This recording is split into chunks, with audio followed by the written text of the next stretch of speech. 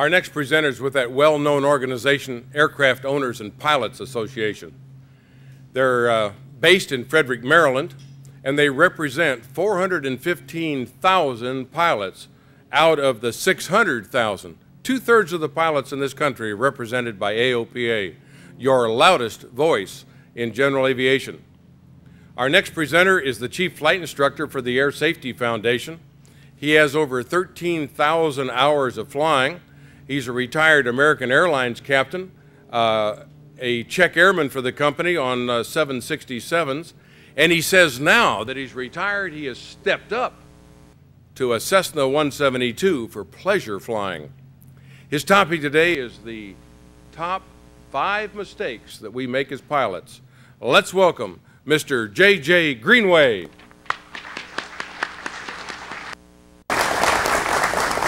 Thank you very much, Walt. Appreciate you all coming into the tent.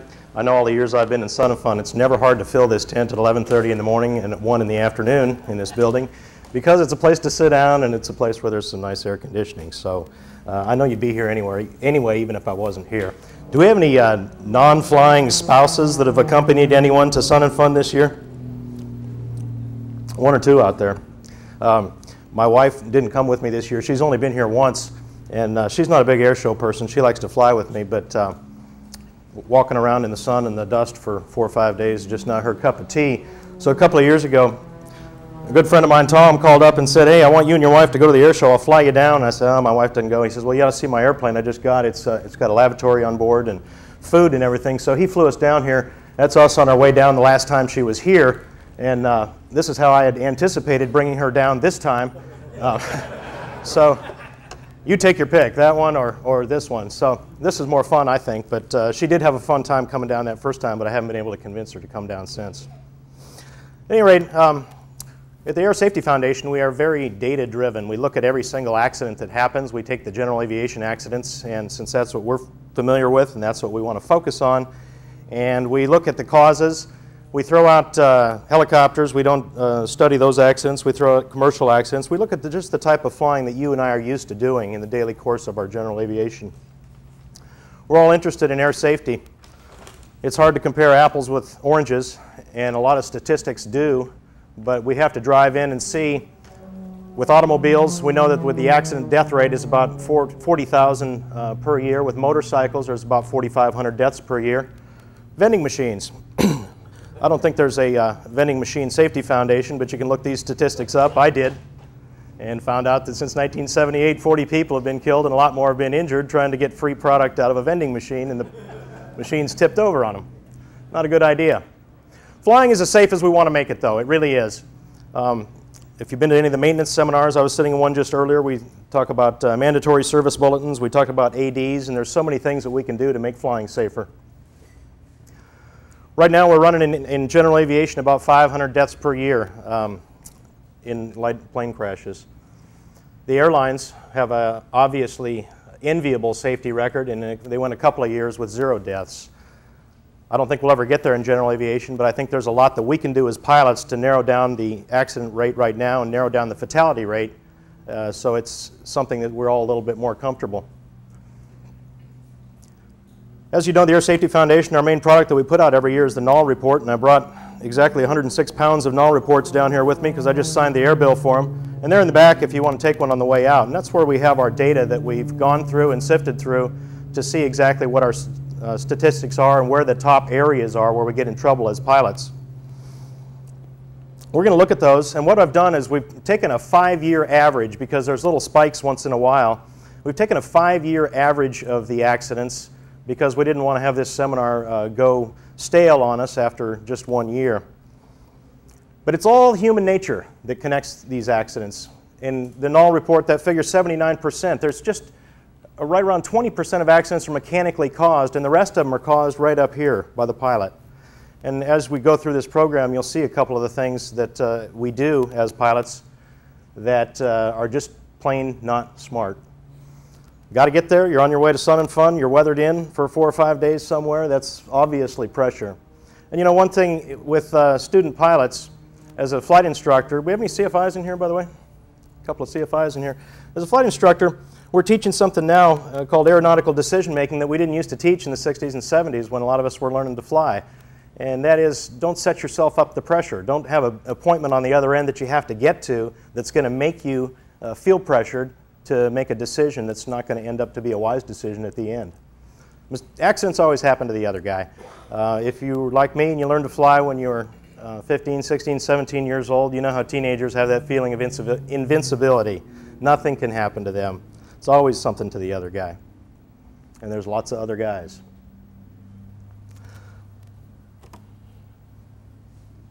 The number one accident.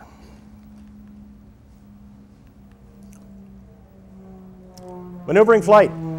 It's not a very imaginative name, but that's what we get from the NTSB records. And with all the litigation out, I'm surprised that when we come into an air show like this, we don't see a sign that says, "Caution, the Surgeon General has determined that acting out air show pilot fantasies may lead to personal death or injury."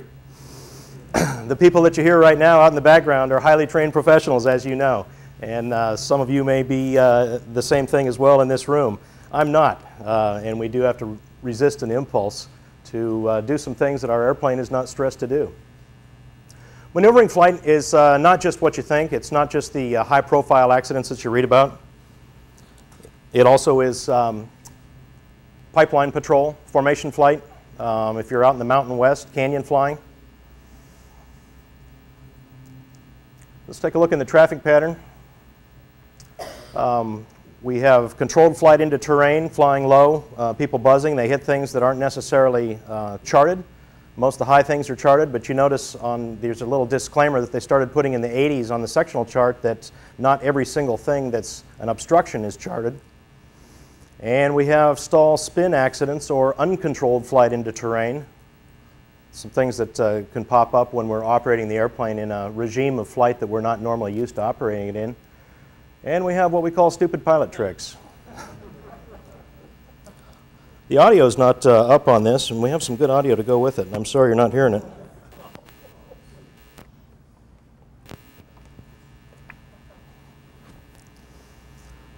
But we had this happen, and this guy actually lived through this, and that was actual footage. But an air show announcer, you notice how the air show announcers here are safely ensconced in the upstairs of this building here.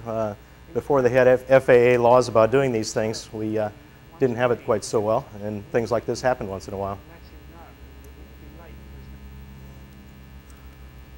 I like to quote my boss on this one, Bruce Landsberg. If you heard him speak yesterday, this is one of his favorite ones: "Sufficiently poor judgment can overcome even great skill." We have a couple accidents like this that happen every year.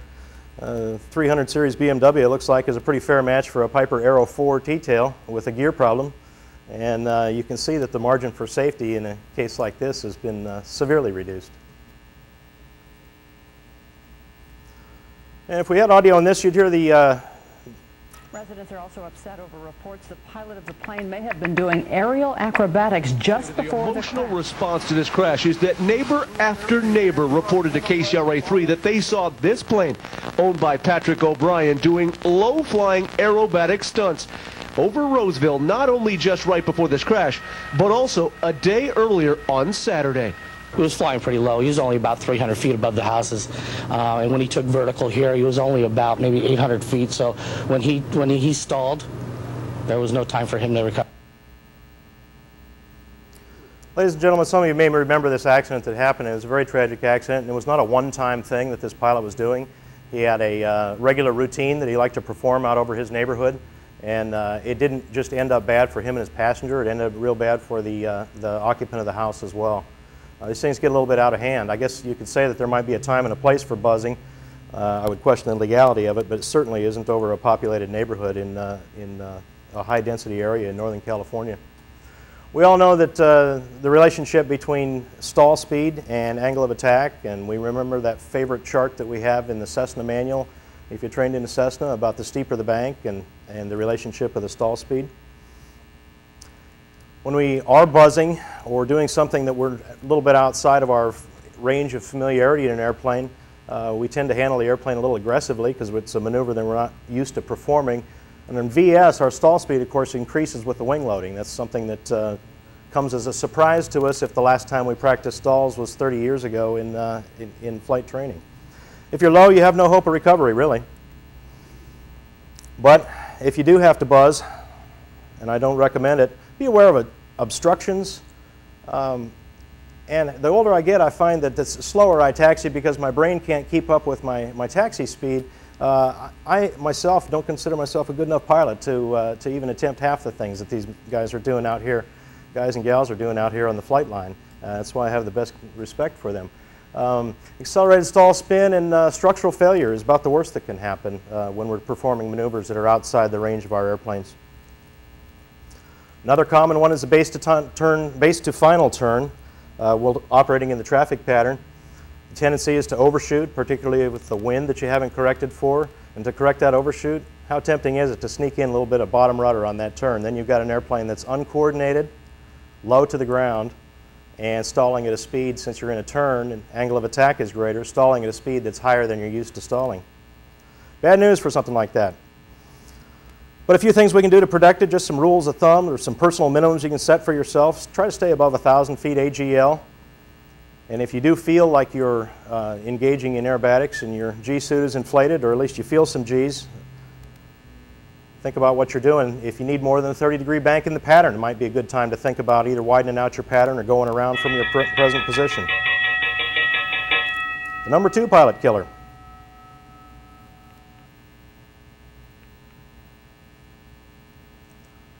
Accidents that happen on the descent and approach. Warning, a fragile aircraft. Do not use to clear trees or brush. Do not use as an excavating tool.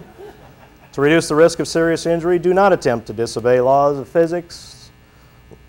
Taunt Mother Nature, and important, children under 16 must have adult supervision, at least for powered airplanes. We get a lot of weather-related accidents in this category. And a lot of them are for instrument-rated pilots. How many instrument ratings do we have in here? Just get a show of hands to see we're about 50-50, maybe 70-30. The non-precision approach. And fortunately, with the advent of WAS, I attended a WAS seminar just a little bit earlier, and I was amazed that LPV, or vertical guidance approaches, are about to outnumber ILS approaches in this country. So they're popping up at an amazing rate. That's good for us if we're flying IFR. But the non-precision approach as we know it now, particularly a VOR alpha approach, and we don't have a lot of NDB approaches, or an approach that is just to the airport, not to a specific runway, often the missed approach point is at a point over the airport from which, at the minimum descent altitude, you really can't make a normal landing. So that's why they have circling minimums only for a VOR alpha approach. My approach at my home airport has a minimum descent altitude of about 600 feet above the ground, and the approach ends right over the middle of the airport.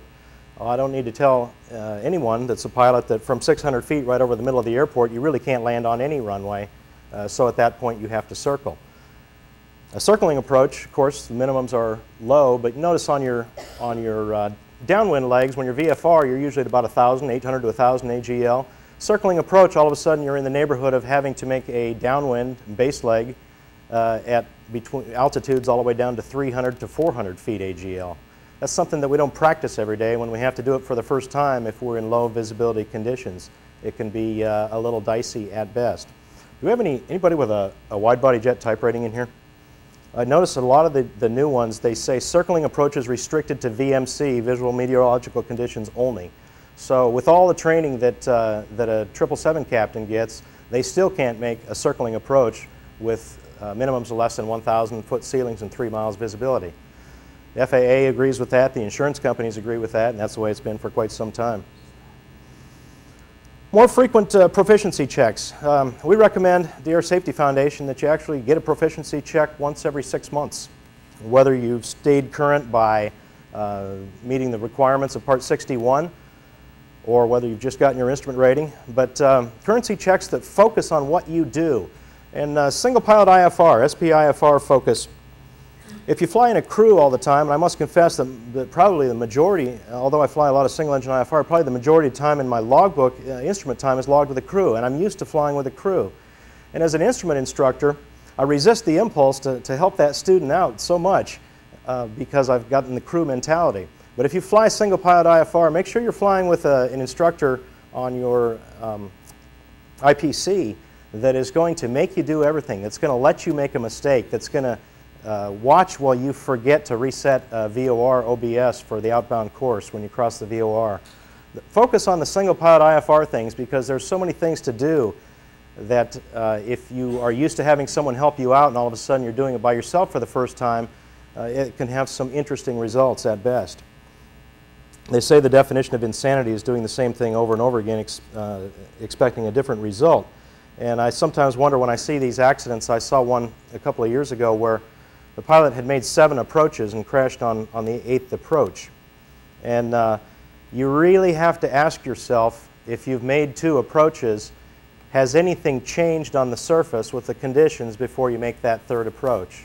If you're just rolling the dice and making multiple approaches trying to get in IFR on the basis of the fact that you might get lucky, you've entered an area where our statistics show that after that 2nd approach, your chances for having an untimely end on your 3rd approach get pretty high, a little higher odds than I wish to take.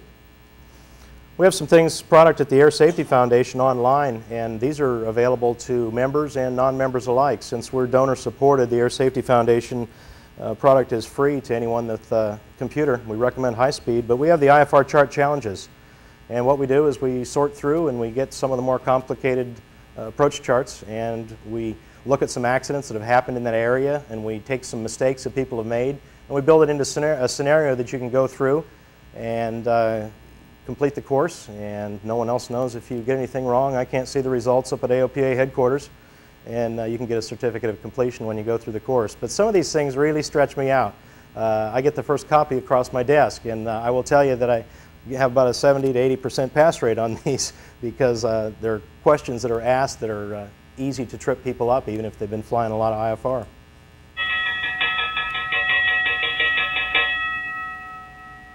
Let's move on to number 3 pilot killer. Anyone want to take a guess at what this is? See what it is. Accidents that happen in the takeoff and climb.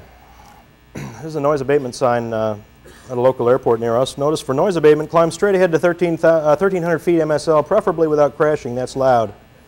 I think one of our developers photoshopped that sign a little bit, but you get the basic point on that. You think of takeoff accidents as being a no-brainer. How could anyone get in trouble on a takeoff? Push the throttle in and keep the airplane going straight down the surface that you're on, whether it be a lake, runway, or a field, and off you go in the air. Other inherent issues, though, that pop up: you're operating the airplane at a very high AOA, low airspeed, high engine stress, and with high engine stress, one thing up in the northerly latitudes where we are in the wintertime, your engine may be real cold and it may be not operating at optimum temperature, so you may have some problems for there. Left turning tendencies, I didn't see that in there until I first had delivered this seminar a couple of times. I didn't change it, but if any of you have flown a British-built airplane, I have a little bit of time in an Auster, and it has a right turning tendency, so left rudder on takeoff, but you get the idea. Need to keep the airplane going straight down the line. And as you accelerate, your control forces are always changing. So a lot of takeoff accidents don't make it into the NTSB records because they're runway excursions where the airplane's maybe not damaged enough to warrant an NTSB report, but these things are all out there waiting to grab us. If we do have a mechanical failure, that 15 to 20% of accidents that are mechanical failures, there's a lot we can do as pilots to right away mitigate the situation. Get the nose over right away, and this is more important in, I see some of these steermen out here, and if you've ever flown the steerman, you notice that if the engine does quit, you really need to unload that elevator right away and get the nose way down, particularly if you're low, if you want to maintain any kind of flying speed. Now in my Cessna 172 that Walt was saying I stepped up to, it's not quite so critical, but still nonetheless, you want to look at something soft and inexpensive straight ahead of you to hit rather than stall spin, as happens in a lot of cases, or try to turn around and not make it all the way around back to the airport. Good idea to know the altitude at which you can successfully turn around at the weight that you're operating in your airplane. Other things that pop up as pilots, maybe improper pre-flight. We left a control lock in or a door pops open. I saw a Cirrus the other day taking off, and he aborted his takeoff, and I had already pulled onto the runway. I probably was a little quick, but he sheepishly admitted that his door had popped open, and he turned off the runway and taxied back. Happens with alarming regularity. But the thing is to fly the airplane first and not to let that distraction catch up with you. We'll talk about density, altitude, weight and balance in a minute, but one thing that we've noticed that pops up a lot in these takeoff accidents is improperly computed runway length. And you remember, as you're taking your private pilot knowledge test, particularly going into those charts and parsing down takeoff distances and takeoff distances over a 50-foot obstacle. And when you take the knowledge test, sometimes the questions are, is it 1,812 feet or 1,846 feet? Well, don't be led down into thinking that you're actually getting that kind of takeoff performance. Add a little bit to it. An 1,800-foot runway is a very short runway, but the book may say that you're able to do it in a lot less than 1,800 feet. But if you pad yourself with a 50% takeoff distance, in addition to what the book says you need, you're going to end up a lot happier for your daily operations. One way that the Part 121 airlines get around this is they add either 40% or 60% to takeoff and landing distances, depending on the situation. So they are required to build a fudge factor in, and the airline safety record, knock on wood, has been very good, except for a few little maintenance issues lately. Another gentleman back here has an airplane that's probably close to a year that mine is. You said you had a 172 with 150 horse. Is it a, what model is it, N or P? 160? Okay. My airplane's about 34 years old, and it hasn't had the major overhaul yet because it's got real low time, so I'm pretty sure I'm not developing 150 horsepower. And if I'm not, my performance book is really out the window. So something to think about as we're looking at older airplanes, airplanes that have been used and abused and might not be making it all the way up to their full capability. Density, altitude. I spent a little time flying, observing with the Mission Aviation Fellowship pilots down in Indonesia not too long ago. They were flying Cessna Caravans into some high mountain strips around 5,000, 5,400 feet. And you know what impressed me the most? And these guys are operating a long ways away from civilization. We had to get up real early one morning and fly. About 4 o'clock we left, and I said, we got all day to do this. What's the problem? He said, well, we have to be in and out by 10 a.m. Otherwise we're spending the night in the Goroka Highlands. And he said, you don't want to spend the night up there. So I saw what he meant when the commit point on the approach was about 1,200 AGL, and after that there was no go-around. So I helped unload, and we were out of there by 10 a.m. But they were very, very serious about that. Not even an airline. They're a very professional group of missionary aviators. But it's a lesson for me that if we set personal minimums for ourselves like that, we can increase our safety so much. And now as summer's coming and the backcountry airports open up, particularly in the Mountain West, there's a lot of strips. I'm just picking on Idaho, for instance, since I've probably flown the most GA there. There's a lot of strips that you really ought to be in and out of there by 8 or 9 a.m. and that you really ought not be going there if you don't have a headwind to help you get out or a headwind to help you land. Just because we're here in Lakeland, Florida doesn't mean we don't suffer from density altitude problems. Check those charts. One good thing about the AWOS, and this is one reason why I don't mind paying federal taxes so much, the AWOS in most cases and the ASOS lists your density altitude. And that's very handy because the E6B whiz wheel here, I'm sure you all have one in your flight bag right now and know how to use it and remember how to use it. I just recently found my E6B the other day. I've had it since I was 15 years old, and I hadn't seen it for a long time. And I will confess that I did find the book with it too, and had to get back into the book to figure out how to use it. But understand density altitude, understand the effects of density altitude on your airplane, understand that it can happen at low altitude as well. Wind control is another thing affecting takeoff. And when we're operating in an airport with a lot of buildings near the runway, that is really its own microclimatology. And we can't see the wind, but if you see the buildings near the runway, you can see the effect of the wind pretty easily. Really impressed me last night, the night air show. Being a very, very amateur aerobatic pilot myself, I spent a lot of time looking out at the horizon, but I can't imagine how these guys are doing these maneuvers with very, very little horizon last night. Anyone catch that air show last night? Beautiful, absolutely beautiful, but I can't imagine trying to see where you are at the top of a roll with a very limited horizon. Same thing just for our normal operations in our general aviation aircraft though, particularly around the ocean, beachfront airports. If you're taking off over the water, you really need to plan on making a 0-0 takeoff and be on the gauges from rotation on. Accident happened just recently in, I believe it was Venice. The probable cause is not out yet, so I'm not speculating, but it was pretty suspicious on a very dark, moonless and cloudy night with a high overcast. The airplane ended up in the water within 70 seconds after takeoff. Need to be ready to go on the gauges right away. And the number 4, with almost 15% of all fatal pilot-related accidents. Weather. Caution here, natural forces may impose stress loads in excess of aircraft structural limitations. Problem with weather accidents, as we're seeing them now, they come in, is that they're the high probability of fatality. With takeoff and landing, we're down near the ground, but with weather accidents, these often occur at cruise altitudes. And one interesting thing we've noticed in the statistics, with more and more traveling airplanes coming on the market, high-end singles particularly, we're seeing those airplanes involved in a disproportionately high number of weather accidents because they're encountering weather en route. And that's something that we didn't envision happening, a spike there. But it stands to reason that if you're taking an airplane that's a traveling machine versus a J3 Cub, which is not a traveling machine, you're going to have more weather accidents in a high-end single than you are in a training aircraft or something that's just being used for local flights around the airport. Nearly all fatal. What is the problem with the weather? Mostly thunderstorms, and if any of you saw my boss's presentation yesterday on thunderstorms, he did a couple of them for the last couple of days, Bruce Landsberg, and he was flying home this morning. I saw him in the hotel lobby and he was shaking his head because there was a couple of good thunderstorms between here and Frederick, Maryland. So I said, remember what you were talking about yesterday.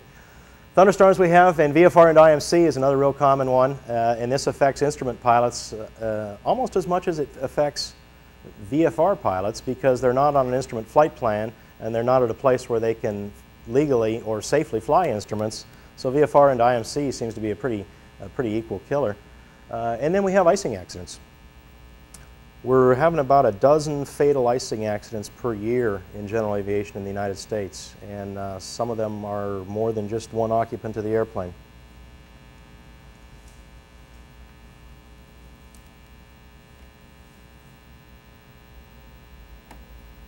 I think we froze on icing.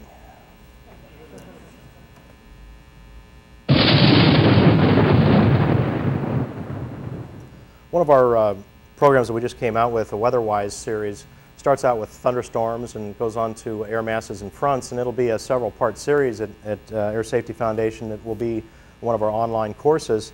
Thunderstorms and ATC, and that was really the thrust of what we've been talking about for the last 2 days with Bruce Landsberg, is how to get information, convective information from the controllers.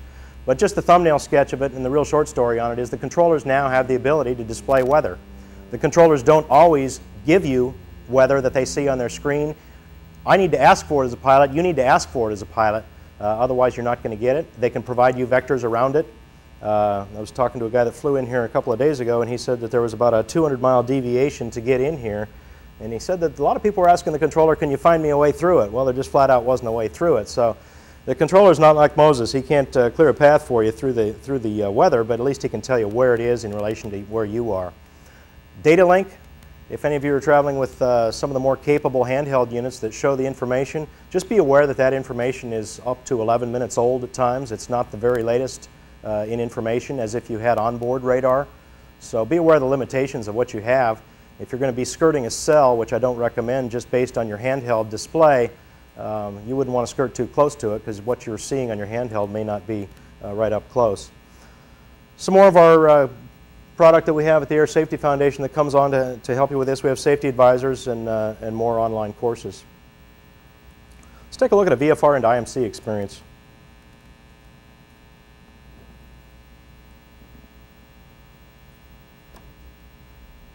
The sky is overcast and the visibility poor. That reported 5-mile visibility looks more like 2, and you can't judge the height of the overcast. Your altimeter says you're at 1,500 feet.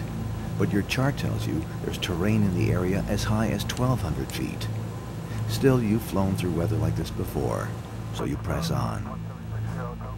You find yourself easing back slightly on the controls to give yourself more clearance. Then, with no warning, you're in the soup. You peer so hard into the mist that your eyes hurt. You swallow, only to find your mouth dry. Somewhere a voice is saying, you should have turned back. You now have 178 seconds to live. You push the rudder and add a little pressure on the controls to stop the turn. But this feels unnatural, and you return the controls to their original position.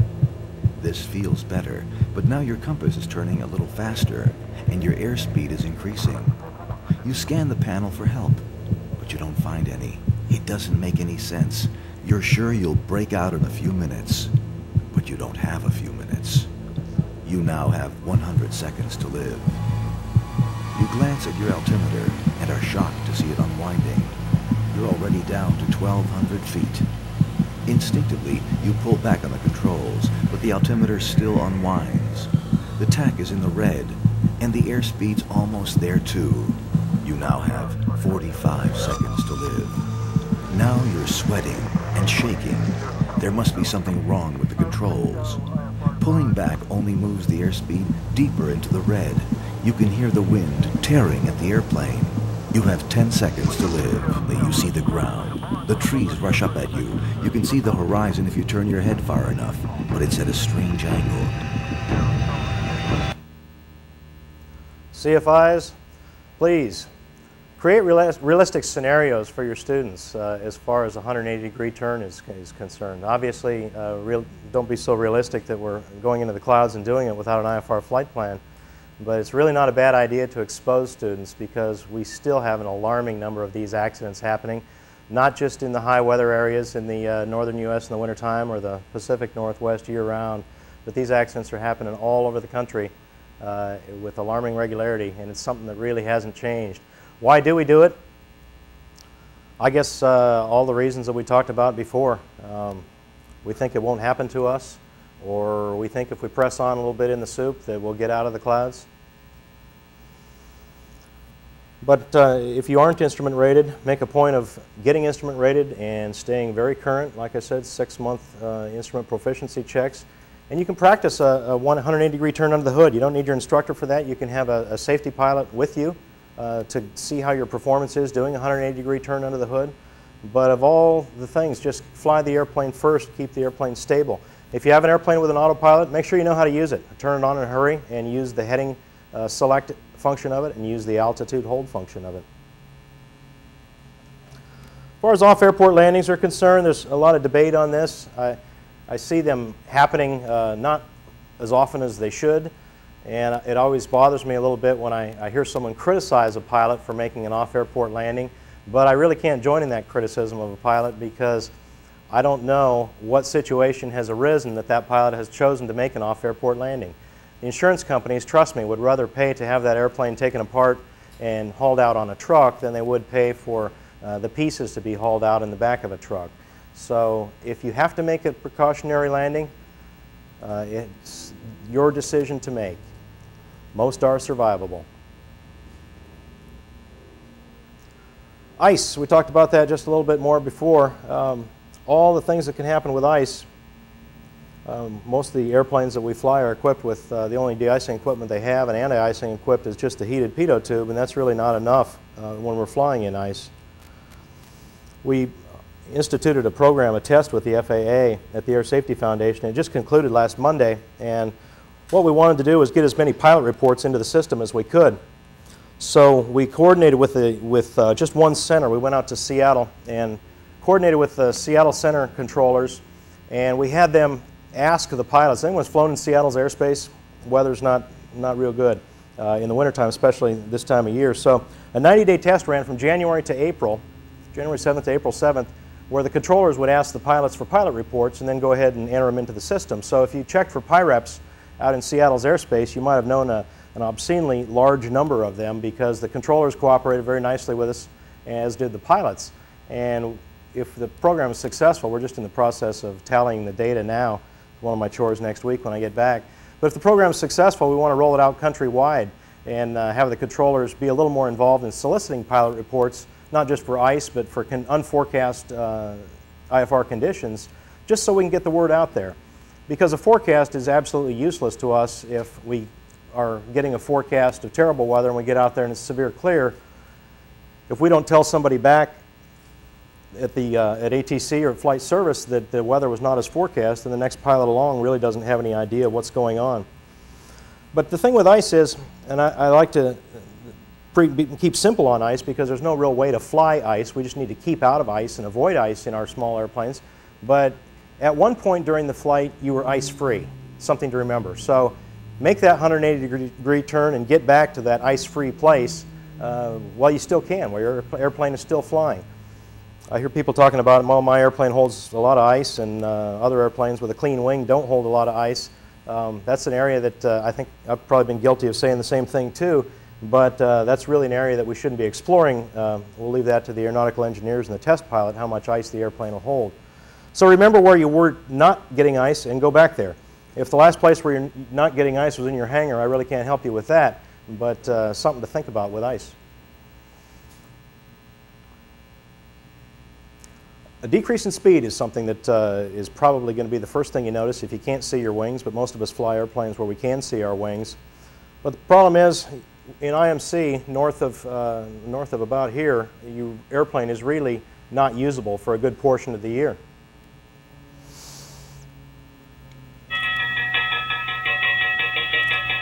Now we're moving on to fuel. Like I said before, we average these out over a 5-year period. And when we got to the fifth and final category, fuel management, I will say a little bit of a disclaimer. After 4, we got to what the NTSB accounts as just throwing everything into the bin, all the accidents they can't really account for, cause unknown. But we got to looking, and there was a lot of little causes unknown, but then the fuel cropped up to be a pretty big one, as it turned out. And so with fuel management, it's important to understand the difference between fuel starvation and fuel exhaustion. Fuel exhaustion is we don't have any fuel left on the airplane. The only fuel left is down in the pumps, and that's a long ways away from us. Fuel starvation, of course, is there's fuel still in the airplane, but we have forgotten or temporarily forgotten or never knew how to get that airplane from where it is in the airplane to the engine that needs it. So starvation and exhaustion. This is a tough program to educate on because none of you are going to run out of fuel. If I asked each of you if you were going to run out of fuel in the next week, none of you would. And I'm not going to run out of fuel. I can guarantee you that. But 3 people are going to run out of fuel, between 2 and 3 people in the next week in the United States, and the airplane is going to end up somewhere where it wasn't intending to end up. Now, some of these end up fatal. Many of them don't end up fatal because the airplane ends up at an airport or it ends up undamaged on the ground, and these don't make it into the record. But it's been a tough and monumental task for us to get the word out on fuel. We've put together a few little pilot safety announcements, and I'd like to share them with you because we're playing them at just about all of our seminars that we have in the country. Come with me on this one.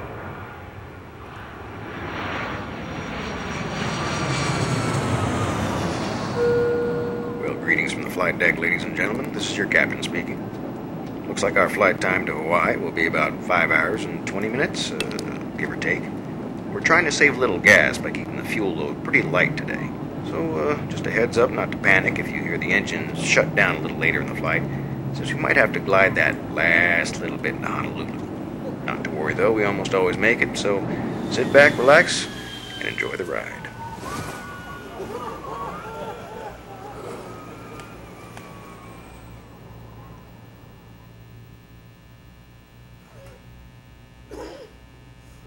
Did I get the point across? I wouldn't want to fly on them either. It's a good thing they went out of business first. But you know, the airlines are very, very careful about that. Just as an example, an island like Bermuda, where there's no alternate airports near Bermuda, an airplane that leaves New York for Bermuda is fueled to get from New York to Bermuda and back to New York or back to Washington or back to an airport on the mainland that has legal alternate minimums. So something to think about. And with fuel and filing for an alternate, when we get into the intricacies in Part 91, when alternates are required, I'm not going to cite the 2,000 feet above and 3 miles visibility and within an hour before, an hour after, because I always get it mixed up unless I have the regs in front of me. But think of other things besides weather that can affect a diversion. If it's a single runway airport, a disabled aircraft on the runway can cause a diversion. I went back through my logbook when we started talking about fuel diversions and realized that of the 13 diversions I've had in my entire career, in my entire flying life, big airplanes and little airplanes, only 3 of the 13 diversions were caused for weather. Let me tell you about some of the other things. Short final to Guadalajara, an earthquake. And the tower said go around. And with the language difference, I couldn't understand why we needed to go around, but I had no idea there was an earthquake going on. They had to ascertain that the runway wasn't cracked. Going into Caracas, Venezuela, 1989, civil unrest, and rioters had lined the runway with tires and lit them all on fire. Not Bermuda, but Barbados, an airplane, a 747, broke an axle on the runway and disabled the only runway. So we had enough fuel to get in for the weather we had, but yet on all these, and that's just a small example, on all these diversions, we legally didn't have to have fuel for a weather diversion since the weather was good, but yet we had to make a diversion anyway. Just something to think about. Let's look more at fuel. One more PSA that we have, pilot safety announcement. We all know that dependence on foreign oil is a problem, and a lot of us are doing something about it. We've cut our energy consumption and traded our gas guzzlers for hybrid cars. But isn't there more we could be doing? All across the country, pilots are joining the fight to end our addiction to foreign oil. They're carrying just enough fuel to get within gliding range of their destinations. Some are even conserving by walking those last few miles. After all, why waste fuel when your airplane can glide to the ground using gravity and the power of the wind? Hybrid power. It's not just for cars anymore.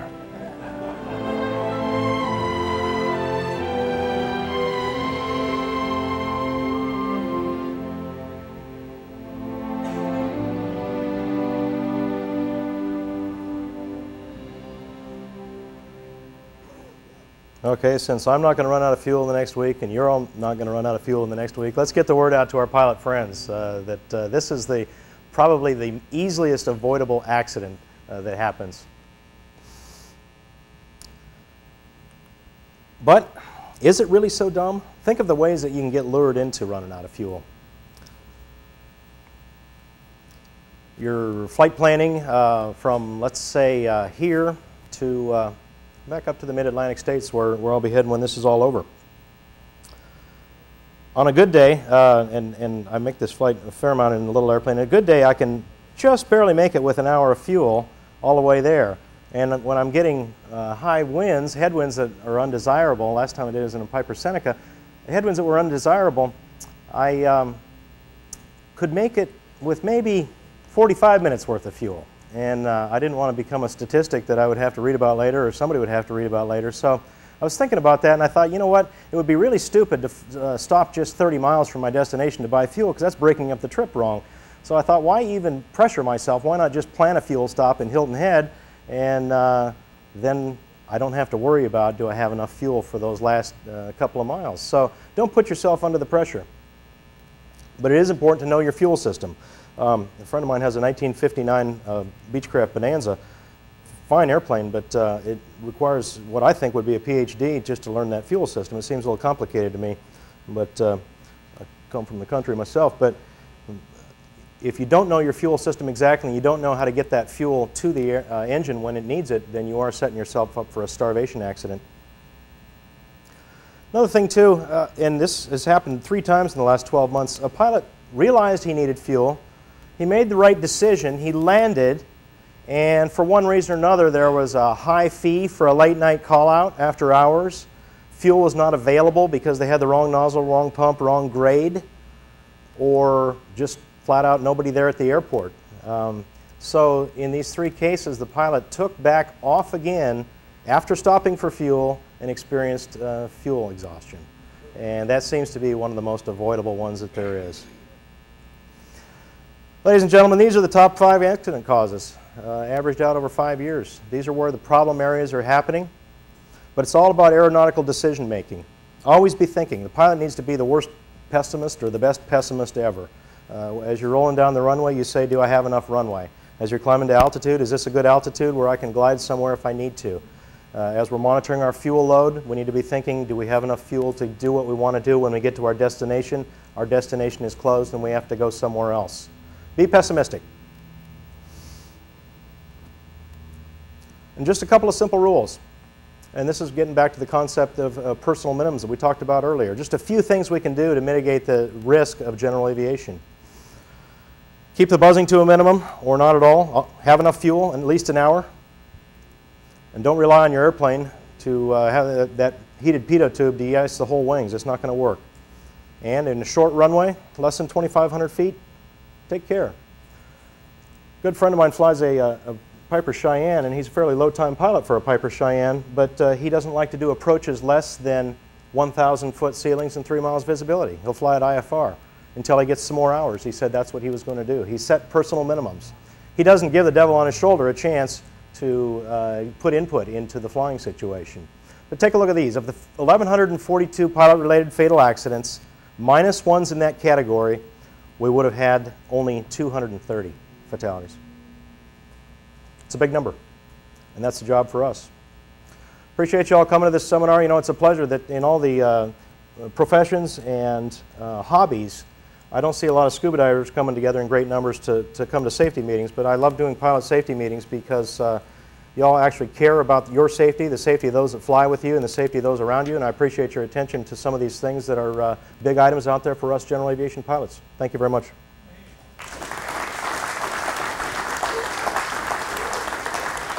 Thank you, JJ. That was pretty interesting right here we saw. Yeah.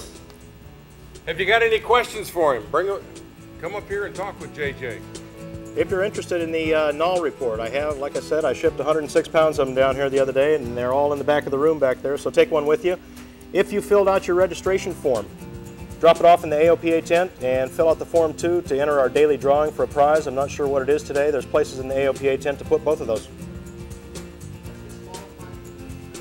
Yes, it does, and if you fill out that registration form, we send you the form, and you can negotiate your wings credit on the basis of that form that certifies you were here. There's a registration form back there on that back table. Drop it off in the AOPA tent. They gave you the 15 minutes, huh? Yeah, I know. Still have lots of time. No, I know. I know. Thank you, sir.